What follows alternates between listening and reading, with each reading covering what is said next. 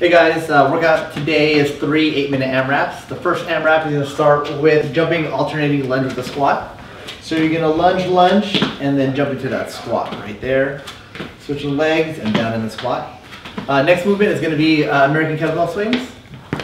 We're going to grab the kettlebell, start on the ground, we're going to hike it between our legs and go all the way straight up, continuing the kettlebell at the top. Good. Next AMRAP is 8 minutes again. It starts with 8 burpees. So chest to deck, jump and clap at the top. And then this one, we'll throw something new at you guys. This is a single arm overhead dumbbell sit-up, okay? So take your weight, you're gonna lay completely on the ground with the dumbbell supported overhead, and you're just gonna sit up and come back down. Good, and what we're gonna do all 12 on one side, and then when you move on to your next round, you're gonna switch the other hand, okay? Last but not least, this 8-minute AMRAP starts with a single arm dumbbell thruster. Perfect.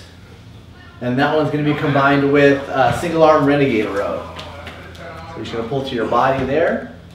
Same with this one, we're going to complete all these exercises on one side, and then for your next round, you're going to switch to the other side. Okay? Don't forget, after each AMRAP, we're going to rest 3 minutes before we move on to the next one. Okay? Let's get it.